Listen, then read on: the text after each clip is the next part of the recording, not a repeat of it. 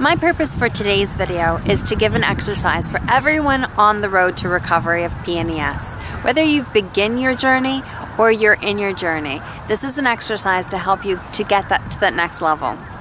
I'm going to ask a question. This is going to be a challenge question. When do you want to recover from PNES? And when you recover, who do you want in your community to celebrate with you? Now here's some shaping thoughts. The first is that PNES is a diagnostic condition. It throws up red flags. It allows us to see that something is not working properly, whether it be in our mind or our body. If you take a car to the shop because the check engine light came on, once they repair it, that light should go off. Sometimes they have to recalibrate. I don't know, I'm not a technical engineer or mechanic, so I don't know how that works, but I am not a neurologist and I'm not a psychologist. I'm just a coach who recovered from PNES and takes what I've learned to help other people. So the first is shaping thought is that you have to understand that this is a temporary situation and the duration of it depends on the actions that you'll take. So the second shaping question is, who do you want to celebrate with you? I asked that in the original question.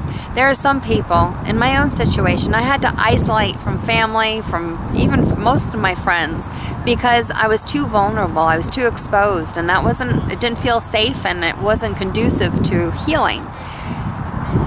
I instinctively, at that time, picked out people who I thought would help me, who would be my cheerleaders, who would help me to achieve the goal. And I don't look back. I don't regret any decisions. The third shaping thought is that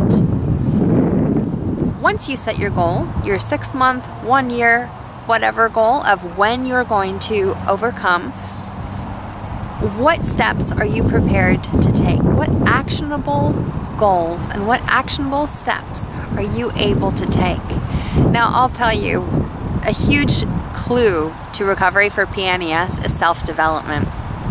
You can look up self-development. You can take out books for adolescents in self-development. Essentially, your top areas are going to be your self-esteem, your feeling of self-importance, and your identity.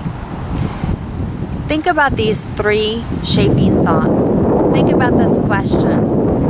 If you have not already begun your journey, decide that today is going to be that day. Get out a blank notebook. Call that your recovery notebook. Write down these questions. How long is it going to take for me to recover? And who do I want in my corner? God bless you and be well.